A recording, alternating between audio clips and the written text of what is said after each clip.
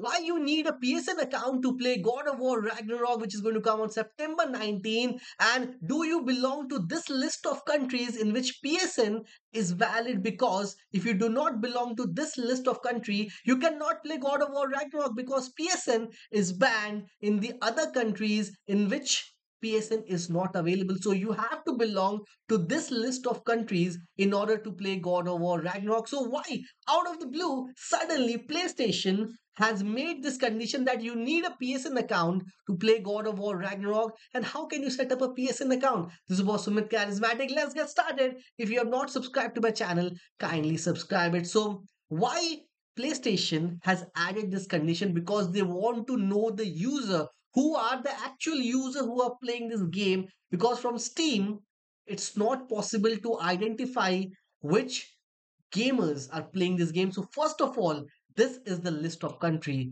You have to belong to this list of country, and there are still list of 200 and more than 150 or 200 countries in which PSN is not applicable. That's why Ghost of Tsushima multiplayer, most of the gamers are not able to play. You have to belong to Argentina, Australia. I belong to India, and you can see India is certainly here, and PSN is valid. So I can go ahead and create a PSN account in order to play this game, and that is very much important. That is the condition which they have given. You require a third party account, PlayStation. And how can you create for this? If you have a valid and you belong to that list of country which I just showed, you can go back and see whether you belong to that available list of countries or not. So this is the PlayStation.com website which you have to go, and you have to create your account. This is how you set up your account on the PlayStation Network. Now they are saying that you have to set up your PS5 or PS4. That is not what you have to do. You When you buy it from Steam, you have to link your Steam account with this PlayStation, and that is how you create your PSN account. And I think they have added this condition just to know who are the gamers who are playing this game, because they want to pull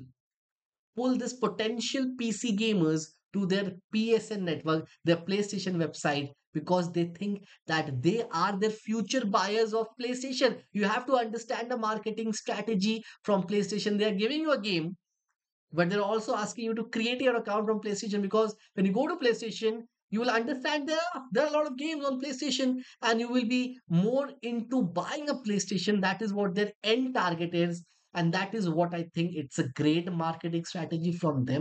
But from a gamer point of view, if you do not belong to that country, I think that is a big problem which they have to understand. And I don't know how what will happen if you belong to that not list of country which is more than 200, but you need a PSN account, and this is how you're going to create a PSN account.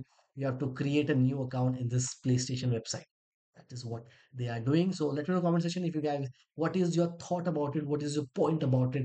Let me know in the comment section what you guys think about it. See you in the video. Bye. Take care. Keep supporting. Keep loving, and always keep gaming.